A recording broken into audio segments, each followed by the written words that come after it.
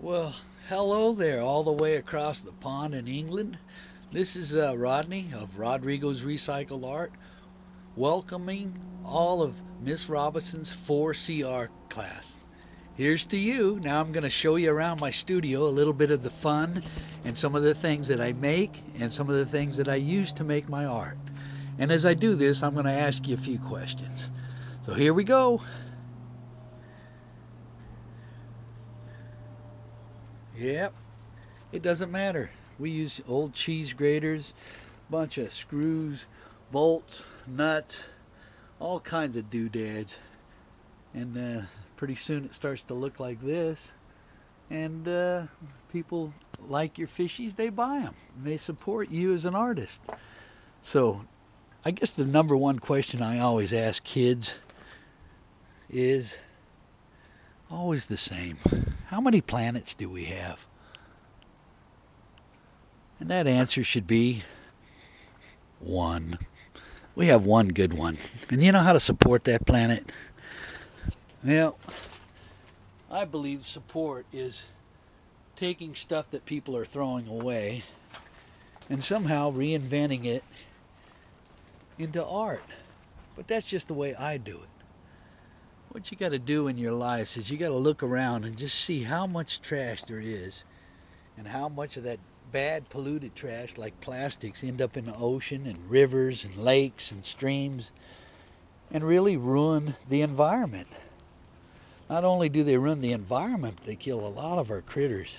A lot of the animals are killed every day because of all man's pollution.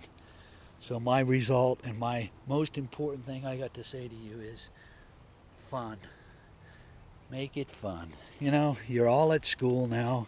You probably, some of you really like it, some of you don't like being there. But the reality is, get an education.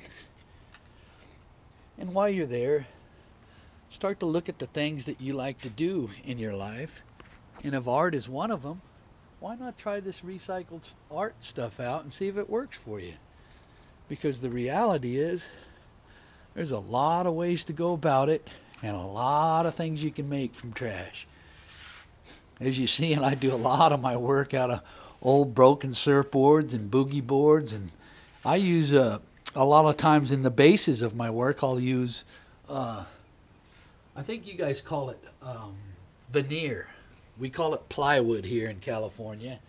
And wherever they're building homes and making things happen, you know, like new houses and that, well, I end up when they're getting ready to finish up and they start throwing away all this stuff. And I take it and I reinvent it. And this is some of the fun I do. I love trash and I love making art from trash. And here's a poster. Maybe you can read it.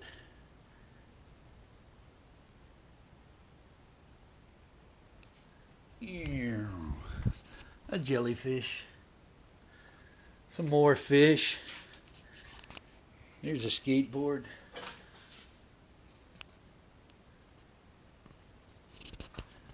Some altars. There I am. Hi.